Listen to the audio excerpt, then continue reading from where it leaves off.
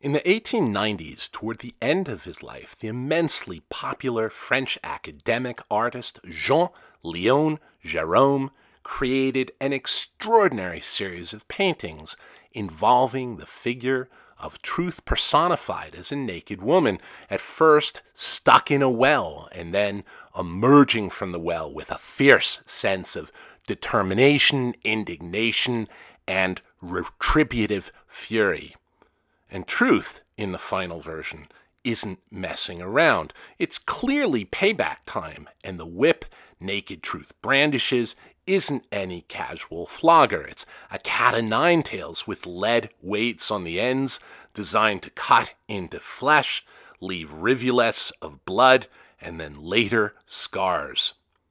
And there's something universal about her howl of indignation. It's not just personal, it's a general cry. Edvard Munch's The Scream, Ginsberg's Howl. There's something terribly amiss in our world that needs redressing. Truth has been stuck in the well far, far too long, and the world has been complacent in its web of deceit, evasion, pretense, and posturing. But now truth has emerged from her well, and she's coming on strong. What a wild, haunting, and evocative painting. But truth emerging from her well is not typical of Gerome's work, so let's take a look at some of his earlier work to see how he got here. Both as painter and sculptor, Jean Leon Gerome was very much the darling of the French Academy. His historical scenes displayed an uncanny power to transport viewers back in time to the historical events he portrayed. And exemplifying the ideals of Academy painting, Gerome's works were so finished, with brush strokes invisible under skillful blending. Gerome created a slick, illusionist surface that many contemporaries remarked felt like he had captured life itself. Gerome's many scenes of Turkish baths were among the most revered of all paintings of the then thriving genre of Orientalism.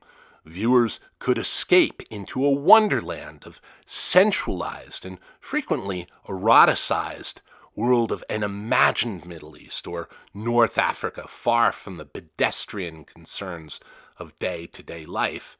Though many painters, including Gerome, journeyed to Istanbul and other destinations in the Middle East or North Africa, these paintings were as much dreams and fantasy as any accurate representation of those exotic other worlds. And Turkish baths were the favorite of all Orientalist subjects, but even here Gerome distinguishes himself by being more concerned with the social interactions of the people in the baths, or with their direct engagement with the viewer by looking at them, than the voyeuristic, through the keyhole perspective that was so often a standard part of Turkish bath pictures. I'm fascinated by the woman in the bath staring at the viewer every bit as intensely as they are looking at her. What Gerome does with light streaming through the interior, exploding into what looks like fire, is just stunning. And even the hookahs, which are everywhere, seem here more an exploration into other parts of consciousness on the part of the smokers than any mere escape from life. And what about this stunning panorama showing the vast, illimitable infinitudes of sky and the nude immersed in all that space and splendor? Sublimity of space, sublimity of body. I love the sense of her immersion in sky, and think of the poet Novalis saying the seat of the soul isn't deep within, but rather it's the intersection of the inner world and the outer world. She is enfolded in infinitudes, and I imagine her in Psyche and song singing of the splendor of that sky. It's one measure of Gerome's genius.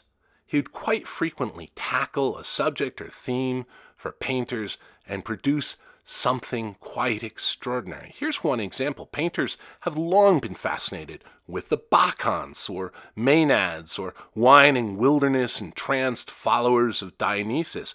In Euripides' Bacchae, we watch the Bacchantes grow ever more wild and entranced before their celebration goes amiss.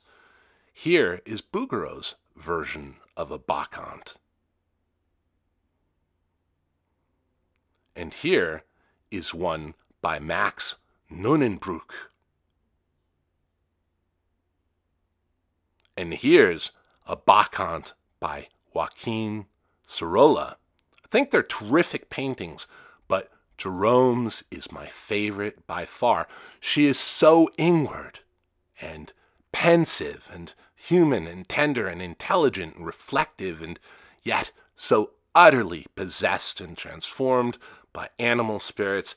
Even her body is changed. Taking on the wildness of the goat, she becomes part goat. I love this painting. I think it leaves all the other versions of Bacchantes far behind. Most of the Gerome paintings we've seen here would have been on display one time or another at the annual April exhibition at the Paris Salon, where viewers would jostle each other in front of their favorite works by Massenet or Bouguereau or Cabanel or Gerome.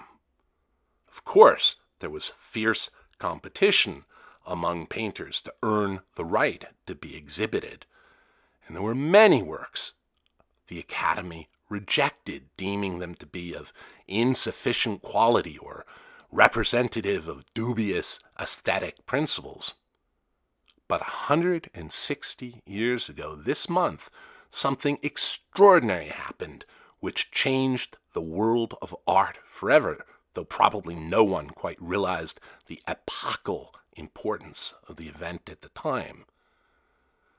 That year of 1863, in April, for the first time, the works that were rejected by the Academy had their own exhibition.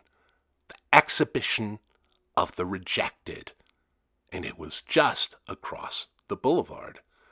These were the paintings that challenged the conventions and Academy strictures of paintings.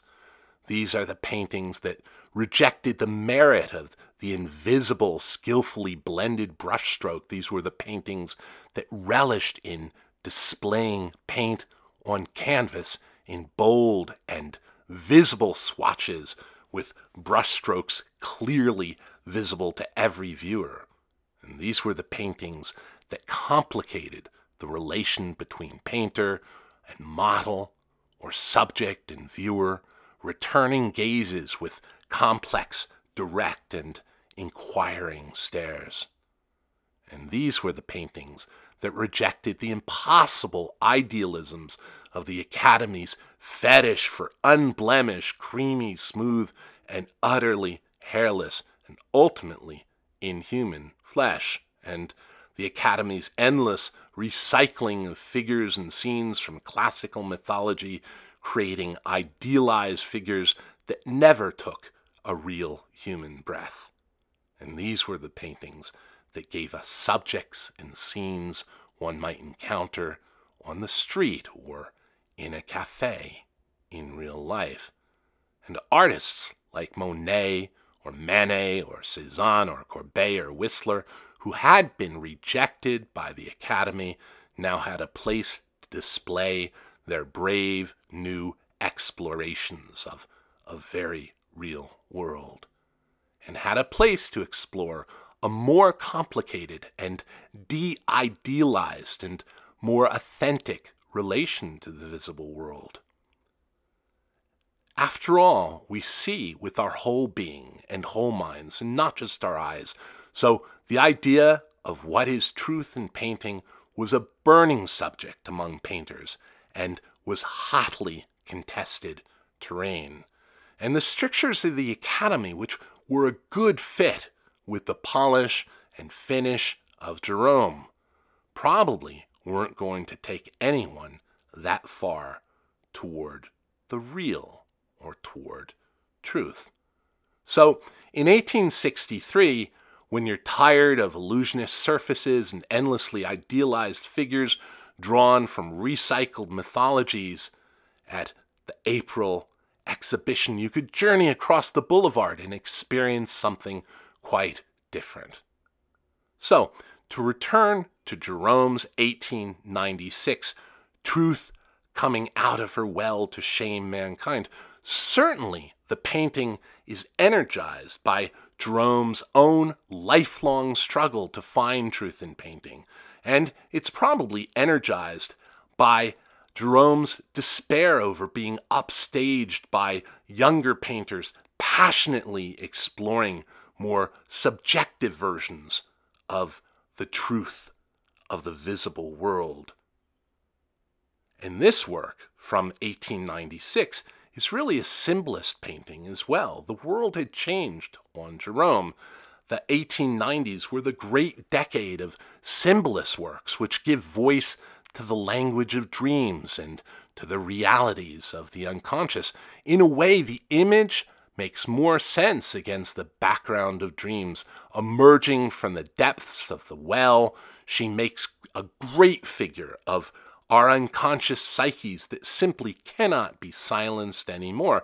And it's no coincidence that at the time Gerome was painting it, hundreds of artists and poets and novelists were exploring dreams and the collective unconscious and exploring symbolic forms. It's no coincidence either that at the very moment naked truth is climbing out of her well, Freud was deeply immersed in his writing of the interpretation of dreams, which would be the epochal work of the symbolist and psychoanalytic age and would be published just 3 years after Gerome's Truth Emerging from the Well painting. And the very journey up from the underground or underworld and out of the well restages the journey of the chthonic goddesses who enthralled painters and poets. After all, goddesses like Hecate and Persephone brought some of the chthonic powers of the underworld back with them. The well might not be Hades, but naked truth still enacts the journey up from the underworld, climbing those dark, wet, chthonic, earthly powers and claiming them. Gerome's personification of truth is ferocious and smart and determined and bringing mythic forces with her. And truth's emergence from the well certainly draws resonance and power from the ancient association of water and femininity with life, creation, and rebirth. A well is everywhere a place of succor and sustenance that makes life possible, and so she gains power from the mythic linkage of well, water, and life force. And truth here, and her indignant and enraged scream, is not just a personal cry of despair, but takes on the quality of a universal voicing. It's Edvard Munch's The Scream and Kath Kolowitz's figures screaming at the endless violent unmaking of her characters' worlds. Her howling extends right to that of Yeats and later Ginsberg's howl that the best lack all conviction and the worst are full of passionate intensity. So her screams not just for herself, but for everyone against silencing and against human folly and against deceit in general. And naked truth, emerging from the well, is enraged at having been silenced so long.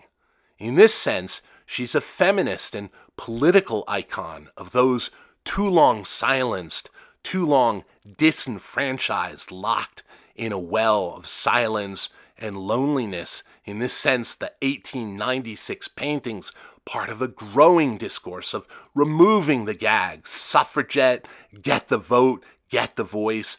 She is not ever returning to the well. She will be silenced no more forever. And there is some serious retraining to do. Truth is a difficult thing. She's confronting a world of layered deceits and dissimulation. She's going to need her whip with its lead studs on the tip. It is 1896, and there is hell to pay. There is blood to let. The emergence of truth is no easy thing. But then, what about this in the simplest sense?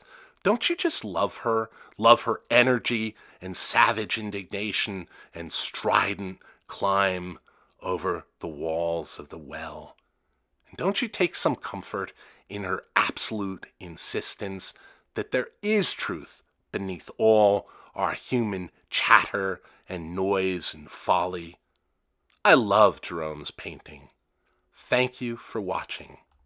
If you like this video, I imagine you might like the Hogarth video I recently released, or the video on Circe, who is endlessly fascinating, and I have a video on John Singer Sargent coming up soon, and then one on the influential 1920s pulp Black Mask, so please subscribe.